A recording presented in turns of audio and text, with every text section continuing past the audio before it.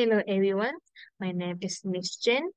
Today I'm going to teach the last chapter of Form 5, which is mathematical modeling. So, what is mathematical modeling? It is a representation of a system or scenario that is used to gain qualitative and or quantitative understanding of some real-world problems and to predict future behavior. So, in the simple terms, we apply our mathematic knowledge into real world situation to solve the problem. So there are a few of important components in mathematical modeling. Our first step is identifying and defining the problems, which means we need to pulling out the main problem.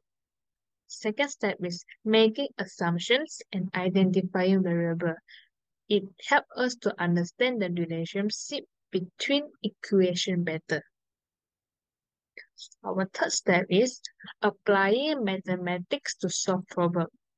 We use our mathematical knowledge like formula that we have learned before in Form 4 or Form 5. Step 4 is verifying and interpreting the solution in the context of the problem. So we need to test our models or equation. Is it to solve the problem in the real life? Our fifth step is refining the mathematical model. Choose the most suitable model for the situation. And the last step is reporting the finding. We need to do a report to report our findings in step 1 to step 5. So, for question 1, Fatima traveled 405 km on 45 liters of petrol in his car. If Fatima wishes to go to a place which is 198 km away by car, how much petrol in liters does he need? Solve this problem through mathematical modeling. So our first step is identifying and defining the problems. So from the question, we can see that Fatima wishes to go to a place which is 198 km away by car. And we know that the farther we travel, the more petrol we require. Thus, the amount of petrol varies directly with the distance we travel. So, the main problem is we need to determine the volume of petrol required for 198 km. And our second step is making assumption and identifying variables. So, our assumption is assume that the driving speed for both 405 km and 198 km routes are the same. And our identifying variables is x is the distance and y is the amount of petrol required. So for next step, we need to apply our mathematics to solve the problems. So from the question, we know that y which vary directly with x, hence y equal to kx where k is a constant. So for this formula, you can refer to chapter 1 form 5. So 5 is 45, x is equal 405, and we substitute the number inside. So y 45, x 405. And then we will get k is equal 1 over 9, 1 per 9. So we know that k is 1 per 9, then we do it again. Same formula, just that our x is 198 because Fatima need to go to the destination which is 198 km away, right? So we need to put x is equal to 198. So our final answer is 22 liters.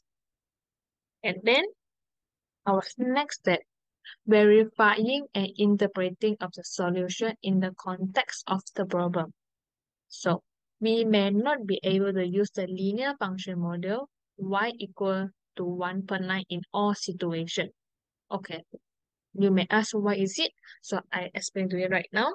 For example, if the 405 km route is through towns and cities and the 198 km route is through highway. Thus, the car will use up petrol at a faster rate in the first route compared to the second route. Because our first route is go through the towns and city, right? So it may use up the petrol faster. So when this is translated to the real world situation, the linear function model obtained is not suitable to solve this problem. So whenever a new problem comes up, we need to use a new solution to deal with it. Our fifth step, refining the mathematical model. So in this problem, for this question, we are not able to refine the model due to the limited information given. Our last step, report the finding. Okay, report the findings of the problem solving based on the interpretation of solution as shown in the preceding session.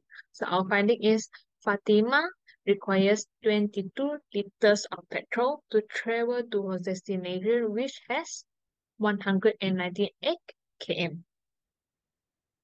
For question 2, Abu wants to travel a town and to attend a meeting. He can either drive by himself or take a bus to reach there. The distance from his house to the town is 260 km. His average driving speed is 100 km per hour and the bus average speed is 70 km per hour. So which way would he use to? So it's still using the same step. Our first step is identifying and defining the problems. So we can from the question we can identify the problem is the distance from Abu house to town A is 260 km. His average driving speed is 100 km per hour. And for the bus, average speed is 70 km per hour. Then we need to define our main problem. So our main problem is we need to determine the best way to travel to town and to attend the meeting by considering the time. Our second step, making assumption and identifying variables. So our assumption is assume that the cost to town A is the same, which means we go to town A by car or by bus, the costs are the same. And then we can identify our variables. D equal to the distance from Abu house to town A. And for S1, the average driving speed of Abu. S2, the average driving speed of the bus. And for T1, the time that will take to arrive town A by car. And for T2, the time that will take to arrive town A by bus. Okay, our next step is applying mathematics to solve the problem. So our formula is time equal to distance divided by speed. So for our car distance are the same, 260, but the speed is different. So it's divided by 100. So we will get 2.6 hours to travel to town A. So for our bus, it will be 260 divided by 70. So 70, this is the speed. And our final answer will be 3.7 hours to travel to town A. So it will take a much more longer time than compared to car. Step 4. Verifying and interpreting the solution in the context of the problem. So between these two methods, whether using by bus or by car, it will depend on the people whether they want to save their energy or save their time. So if you use bus, you will save your energy because you don't have to drive the car by yourself, but it will take up your time. But if you use car, you will save up your time, but it will consume your energy to drive the car. Our fifth step, refining the mathematical model. In this problem, we are not able to refine the model due to the limited information given. So last but not least, report the findings. So It will take about 2.6 hours to reach town and by car, but it will be tiring. And the other way, Abu reach town and by bus, but it will take 3.7 hours. And our conclusion,